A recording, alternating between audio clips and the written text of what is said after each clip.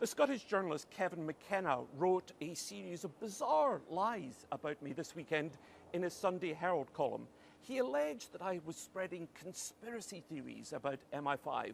So how did this happen? Well, as with so much disinformation, it all began with this dreadful rag, the Daily Express. Rubbish paper, publishes lots of nonsense, mostly about Meghan Markle. And they ran an article saying that an SNP MP was spreading conspiracy stories about MI5, and they used a picture of me to illustrate the non-story. Inevitably, that was picked up by the usual suspects, including the Scottish Tories, and then it was tweeted and retweeted in the usual way. All lies.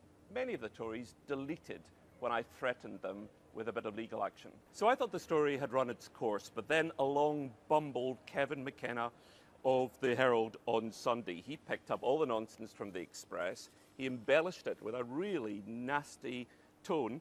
It was defamatory. So I complained to the Herald, and I've had the Herald editor on the phone. She has apologised without reservation for what Kevin McKenna said. And we're now talking about where the apology should appear and how much money they should give to charities of my choice.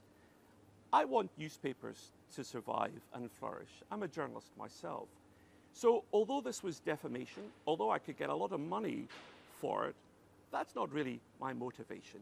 I just want to drive up standards because I don't think any of us want politics to be in the gutter and the press to be in the gutter. I'll keep you posted.